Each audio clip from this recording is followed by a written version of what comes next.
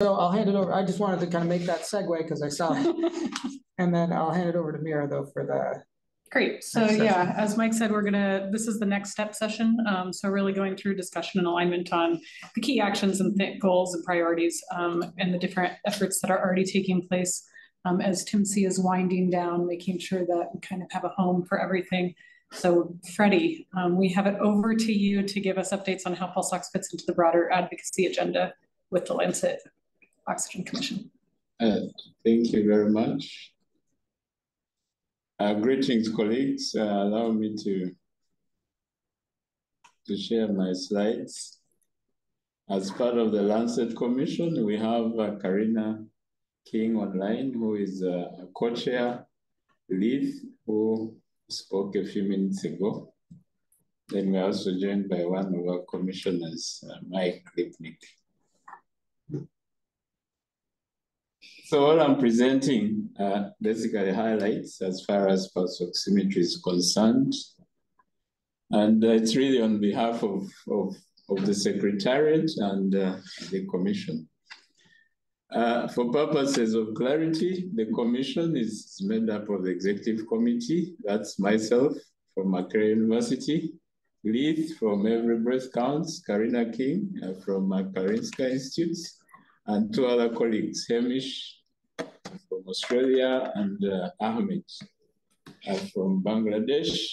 And then, of course, the Lancet Global Health, the editor that is supervising this work. We have commissioners, 20 of them, and Mike representing them here. Then an advisory group of 40, as some of you have actually participated in that. And then broadly, oxygen access collaborators who have been meeting once a month. In terms of goals, the goals that were conceived about 1.5 years ago, one was to identify and address major evidence gaps as far as hypoxemia burden is concerned, oxygen access, oxygen solutions, and then financing and political economy, and also identify areas that require additional inquiry.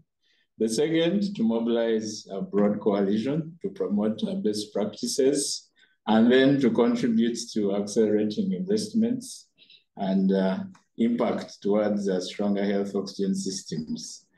Probably at the end of this year, we shall look back and ask ourselves how much we've done so far. But in terms of the work that has been done so far, we hope that the report will basically summarize a number, the hypoxemia burden, globally, but also by different strata that needs oxygen. We have estimates that are undergoing review. And then we also hope that out of that, we'll be able to determine the proportion that reach a health facility and have for a certain proportion of those who need oxygen that reach a health facility. And then among those who reach the health facility, again, we hope to provide estimates on the proportion that actually reaches an oxygen-ready health facility. So a facility that is able to meet their oxygen needs.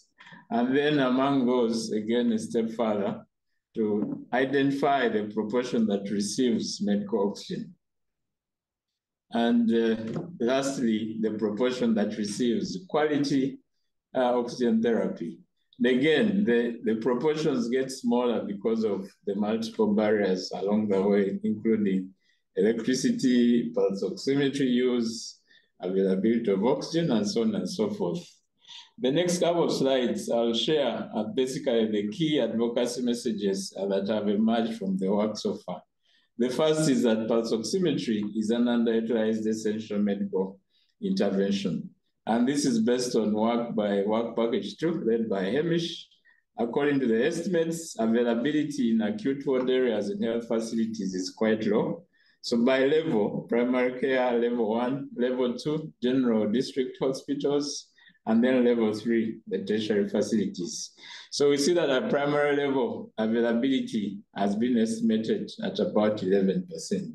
So 1 in 10 health facilities has pulse oximeters, but that's from 26 studies. Of course, a lot of this is again biased by studies from places that are actively doing this work. So health facilities and contexts that are supported by PATH, CHAI, and so on and so forth. So we need to keep that in mind which basically means this might actually be an overestimate of the availability. Level 2 is about 50%, so 53% have pulse oximeters from, again, a bigger number of studies. And then at tertiary level, availability is much higher as expected, about 84%, with a confidence interval of 80 to 87. However, within this availability, there are still the usual factors that explain inequity. For instance, oximeter availability is 3 times lower in rural versus urban health facilities, but also it's lower in public facilities funded by government versus private facilities. And then also oximeter availability is lower in pediatric and general wards versus the higher oxygen adequate areas, emergency operating theaters and ICU, as expected. And then oximeter availability is also lowest, again, in sub-Saharan Africa, and big gaps generally. So in all low and middle income countries, the gaps still remain, although the biggest is in sub-Saharan Africa. So this is about availability. The team has also estimated coverage. So basically the actual use of pulse oximeters in patients. And we see the similar trend. Coverage at primary care is low, about 6%, although this is again an estimate from very few studies, 3. And pulse oximeter generally is rarely available, as we saw in the previous slide, but even when it's available, it's rarely used. And then at general hospitals, the coverage increases to about 20%. There are more studies for this estimate. And then at tertiary level, again, coverage goes up to 60%. But it's still low because at some of these levels, we'd expect closer to 100% coverage. Again, there's inequity in these estimates. Oximeter use is lower in pediatric and general wards versus emergency operating theaters and ICU wards.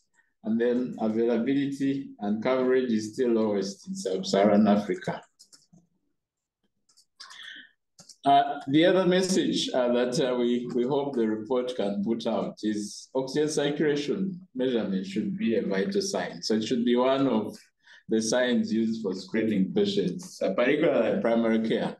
The higher levels, as we see, the availability and coverage is much higher, but we think that it should be made routine, a vital sign alongside the current vital signs. Of course, there are numbers thrown that have been discussed, 5th, 6th, 7th, but also when you search the literature, there's a case for pain assessment, and also walking speed among the elderly patients and so on.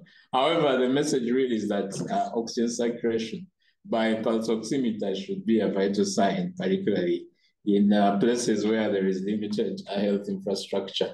Because as we've discussed, it is safe, it is easy to use, and does not require advanced health infrastructure.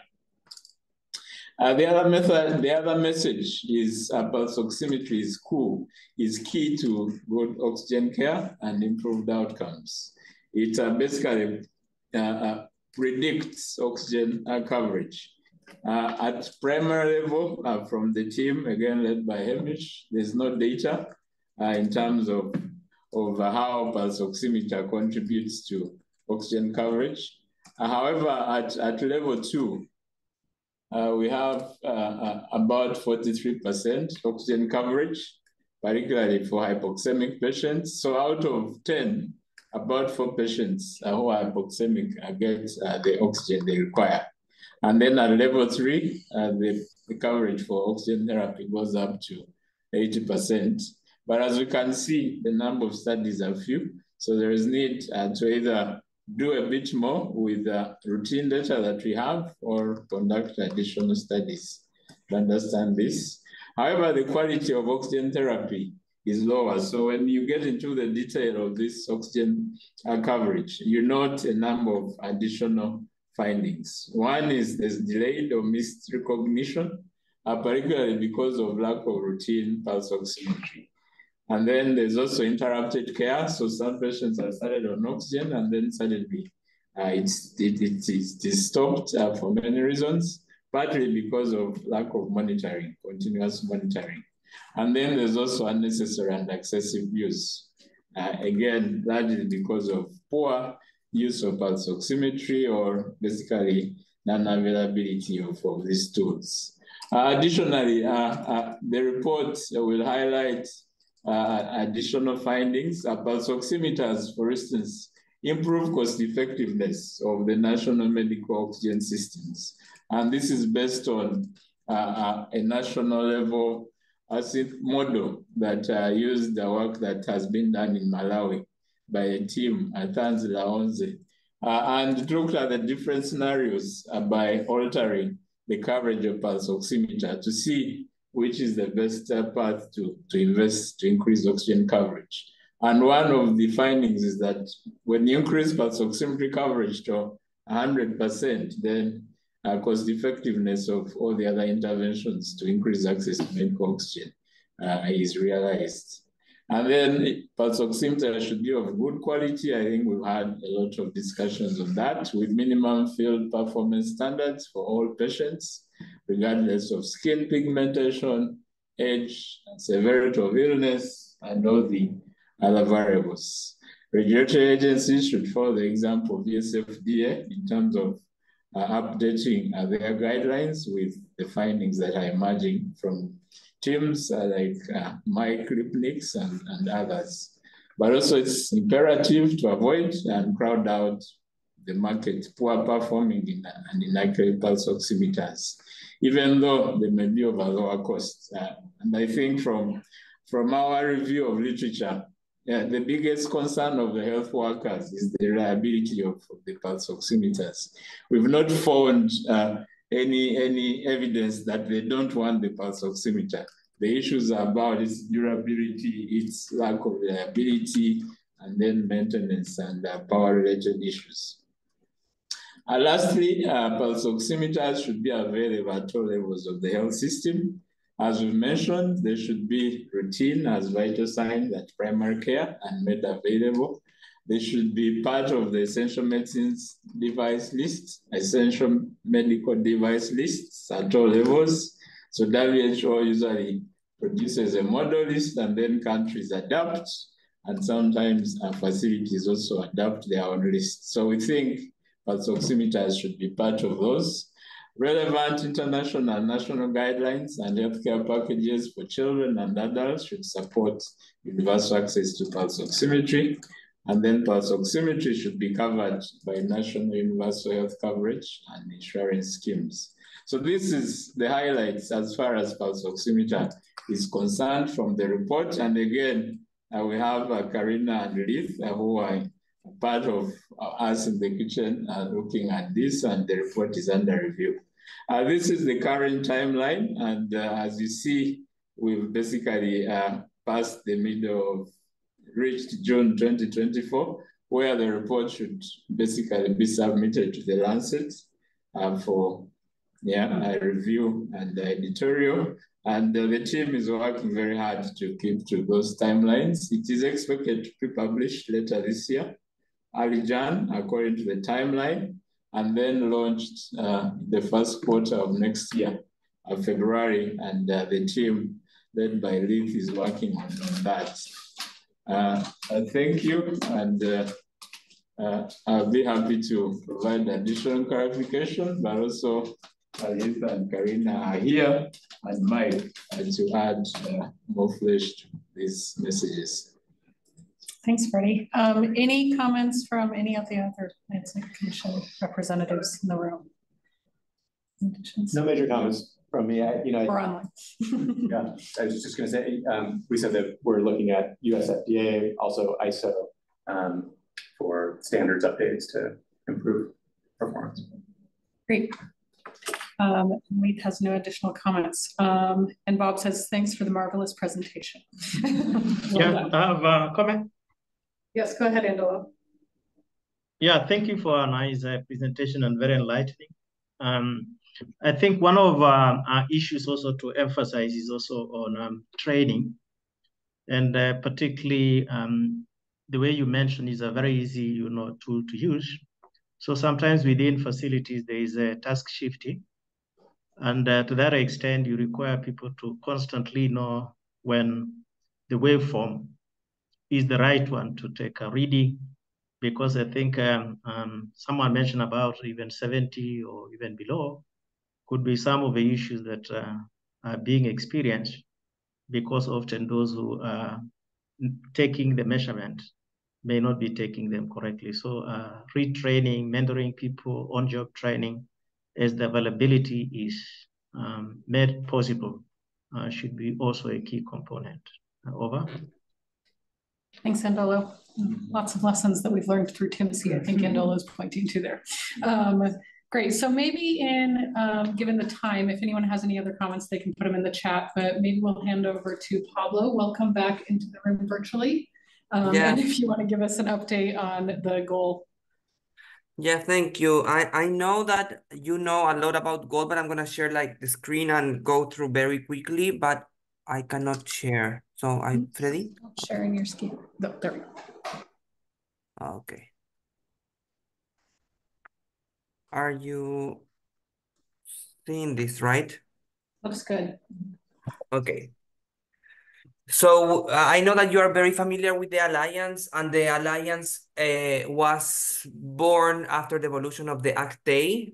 We, of course, cannot forget all the advance that happened during the ACT-A, the Oxygen Emergency Task Force, in which over more than 120 countries received technical and operational support, in which of these, of course, the partners were many. The Global Fund was a big procurer, but also we need to highlight the importance that UNITAID had at the beginning of the pandemic as a catalyzer, and also leverage the opportunities of we had been working before in the oxygen space with the TIMSI project, to be very concrete, and also with the project from Alima, that we were able to do some work at the early days of the pandemic, also leveraging the experience and also the work that we were doing with other grantees as CHAI, PSI, and also Partners in Health, and all of those were our initial work during the pandemic. But of course, then when the pandemic was more into, when other also partners were into the field, they were able to do a lot of work during the pandemic. So this emergency task force last year then evolved to the Global Oxygen Alliance, that we need to see this and how to sustain the investments and all the work that happened during the pandemic. So all the capital investment that happened, how can we make it more implementable?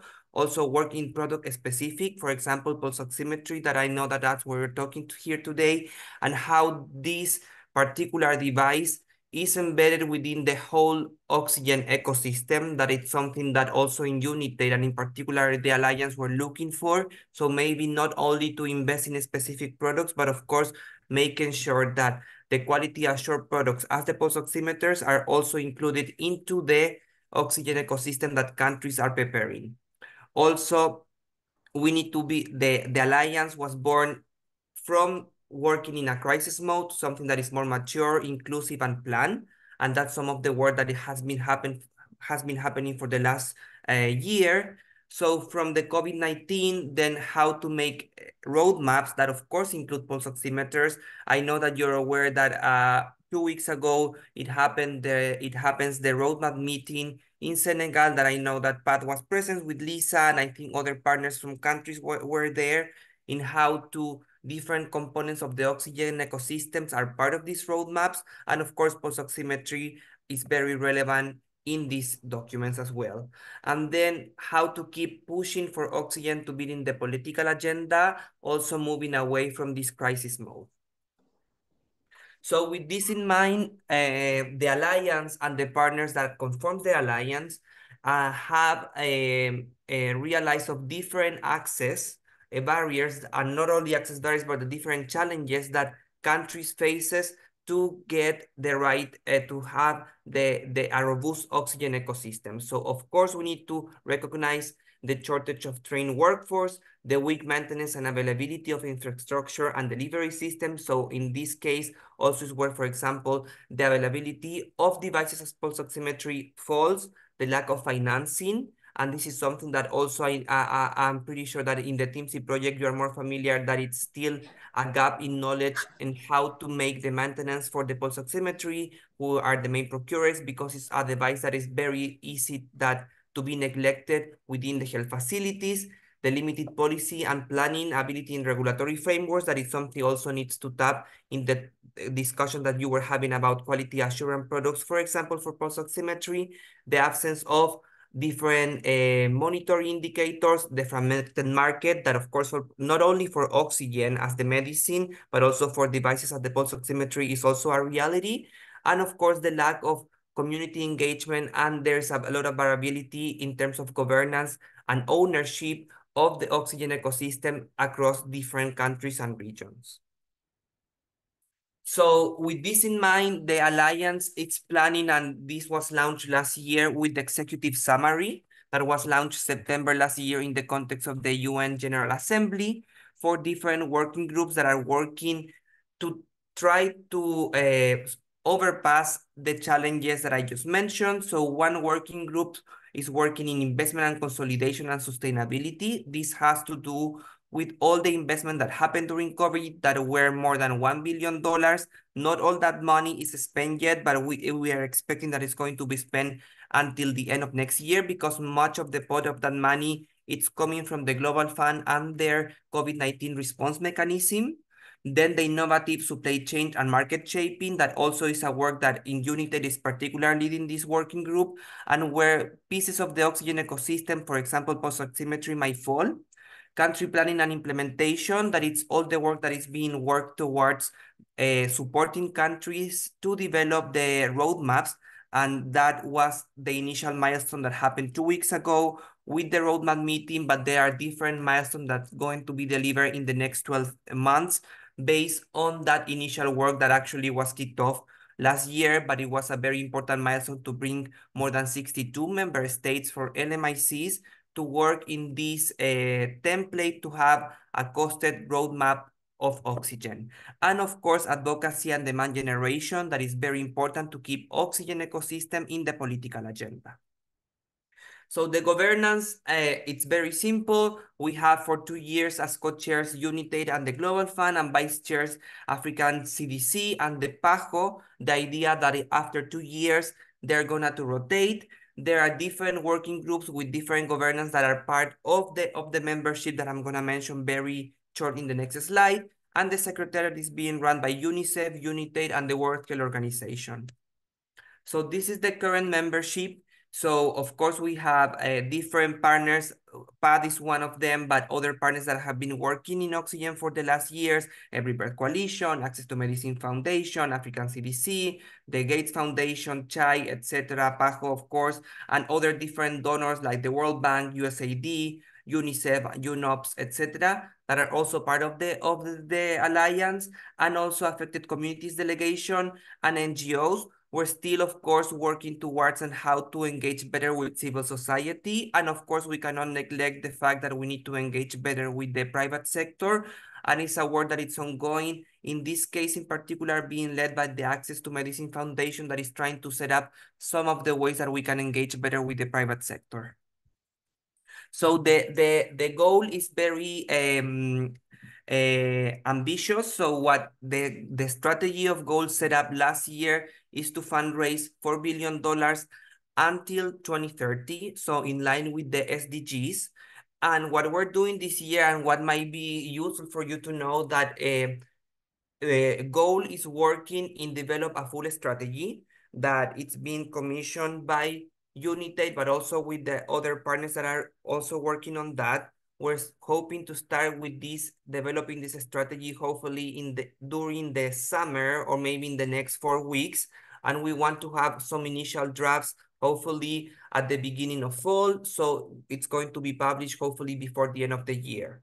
Along with this strategy, also we are developing an investment case of how much it costs to have a reliable and of course a sustainable oxygen ecosystem in a country, so we can also acknowledge the need of funding.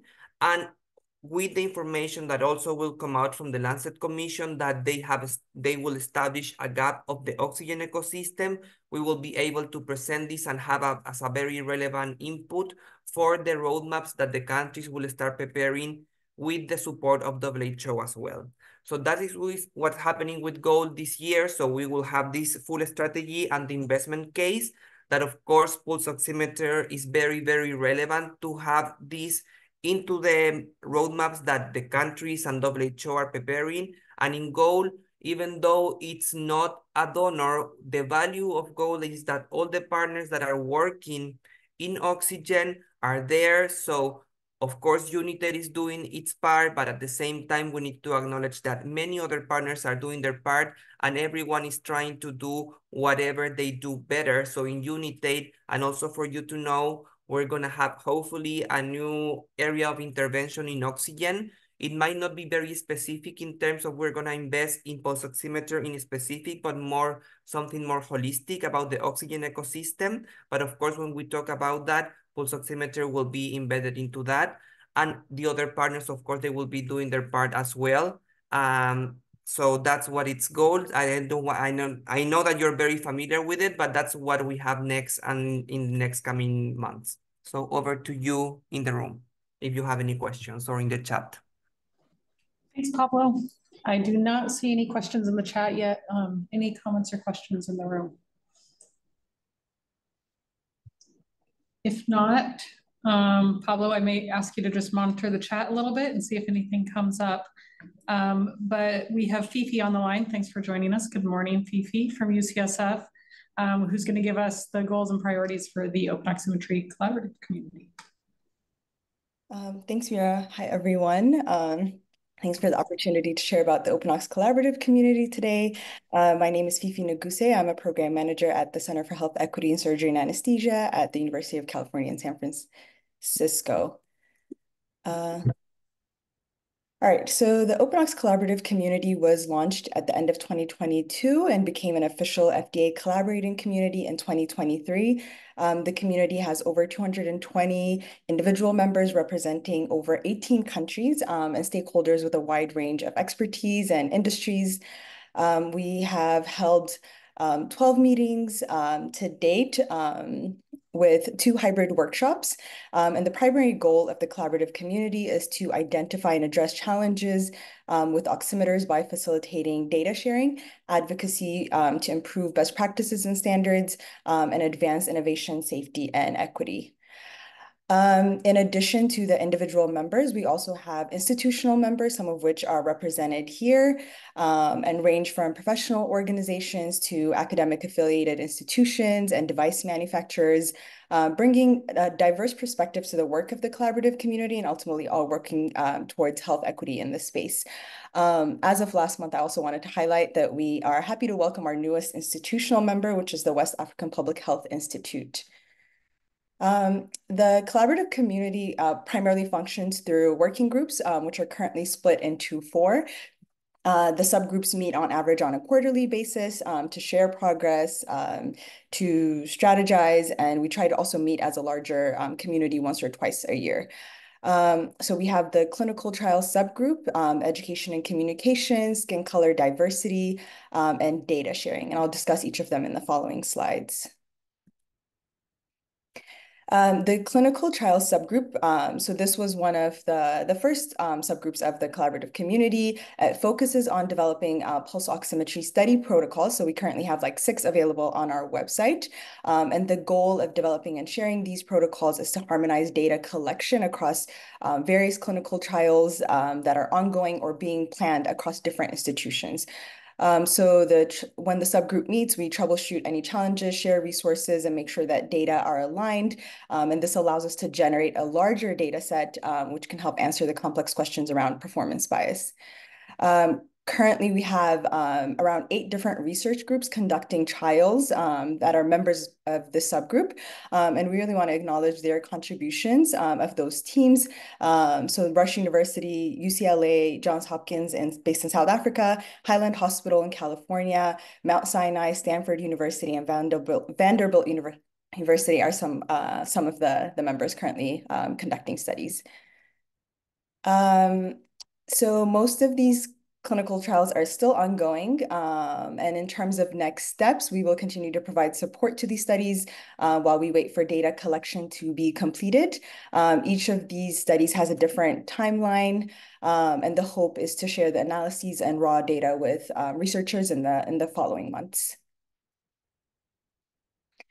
Next, we have the education and communication subgroup. So this is one of the newest subgroups of the community. It was just launched earlier this year, but it's already making a ton of progress on the objectives, which are to communicate best practices for safe oximeter use and develop educational materials that are locally relevant and easy to understand. So the group is doing this by developing a living infographic that communicates optimal use of oximeters, best practices for decision-making, known limitations of these devices, as well as highlighting care and handling of these devices. And one of the main goals of this group is to ensure that the content of the infographic, the language that's being used, and the method of delivery are all digestible and can be tailored to local needs. So this means that the infographic will allow clinicians and other users to build their own educational posters, and it uses a modular layout so people can select components that fit their own settings and their own needs. So what you're seeing in the slide is a mock-up of what will be available on our website, and any user can come on and select how to build their own locally relevant poster using the content and the graphics that have already been developed by the subgroup. The content will also be, we're hoping to continually update it as new data come out, just to keep everything up to date. So over the next couple of months, the subgroup will finalize and release the infographic, and the aim is to publish version 1 in June, so stay tuned for that. And also, just to mention that we're planning to make sure that the content is available in several languages. So the third subgroup of the collaborative community is the skin color diversity subgroup. And so this group has brought together experts and stakeholders to assess best methods for measuring and quantifying skin color, both objectively and subjectively, to inform regulatory standards. One of the main aims of this group is to better understand how subjective scales and objective scales relate to each other. So what categories or cutoffs should be used, and both to accurately represent the world's population, and also to ensure some level of alignment between these two methods of measurement.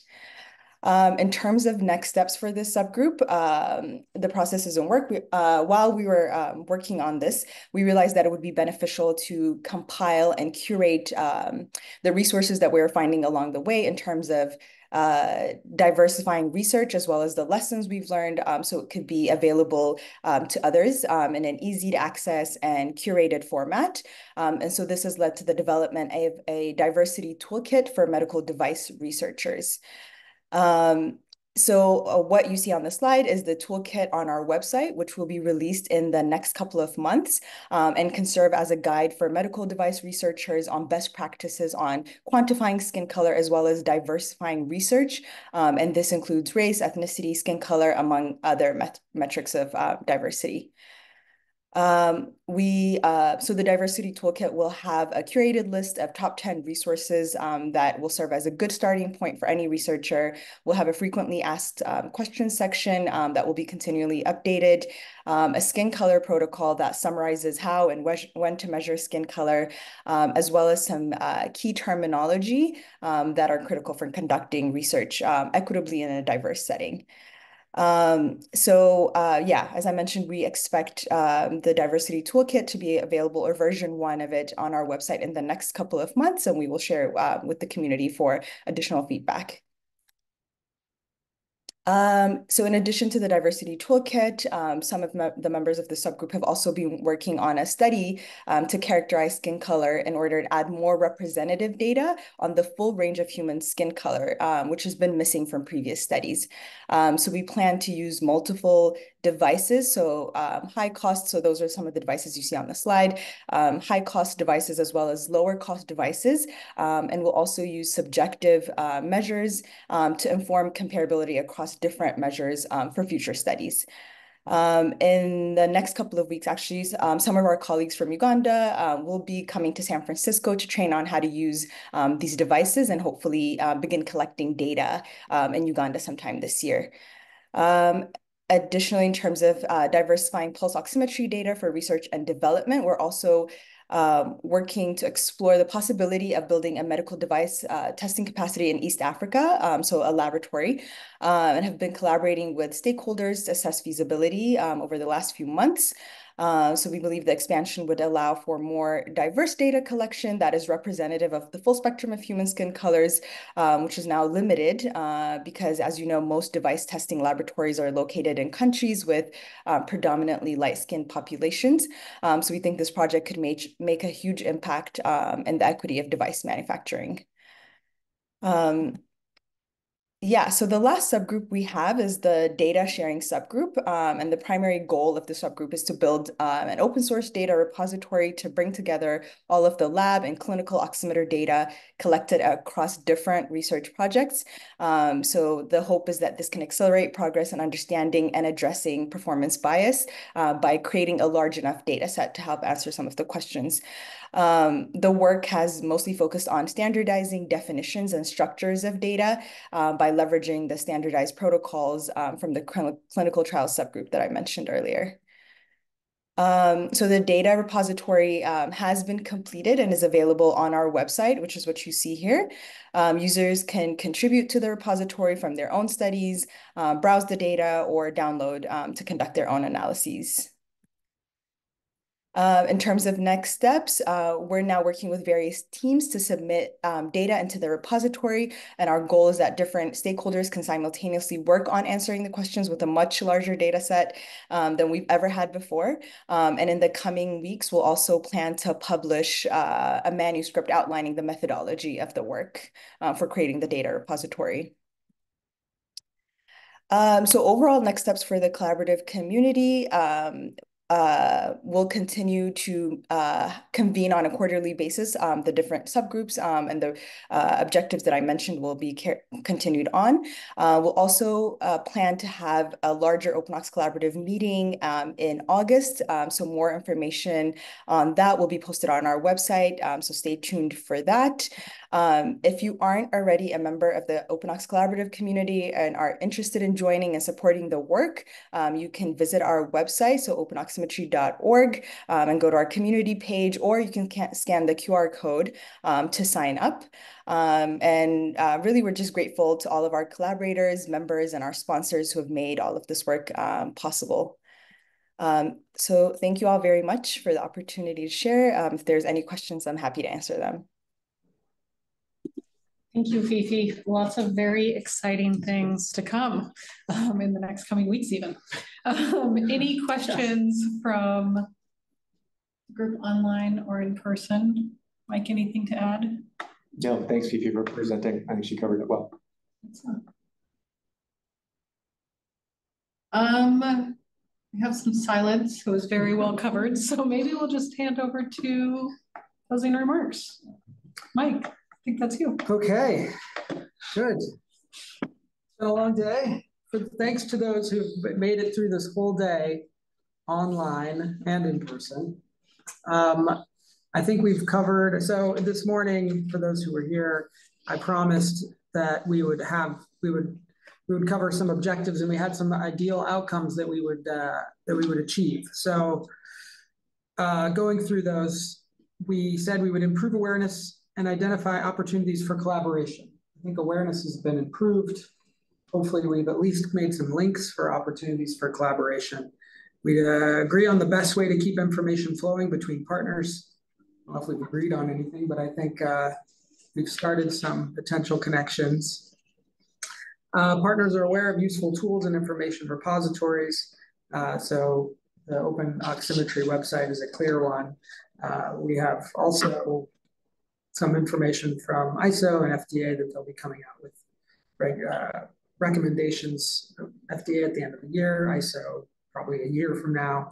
There's other websites like the Med Device from WHO. And identify actions to improve access to quality devices in LMIC. We have some ideas. There's still some questions out there in terms of what the final recommendations will be, because there's a lot of work to be done still. And then identifying next steps, which is what we just had a great session on, where this will go. So just I've been taking some notes over the course of the day to just try to summarize some of the key points. And so what I heard, no question, pulse oximetry is a critical tool for clinical care.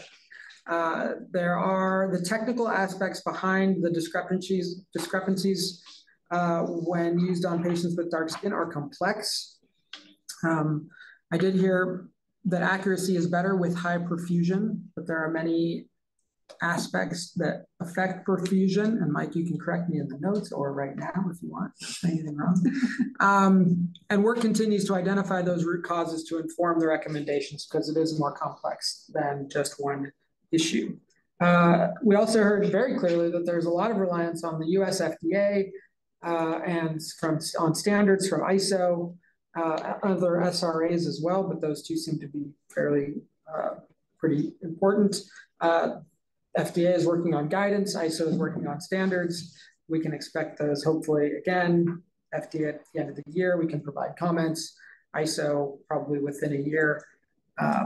We had some recommendations on trying to advocate with ISO to be more inclusive or to get more inclusion from low and middle income countries. I think that's a nice action item.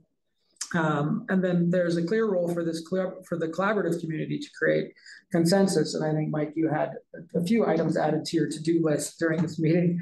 And then the WHO clearly for beyond the technical specifications or engineering specifications, there's the clinical piece that the WHO and other clinical guidelines like the Ministries of Health will need to fill gaps in terms of training and then what to do with the devices. So yeah, and then in terms of next steps, TIMSI is wrapping up.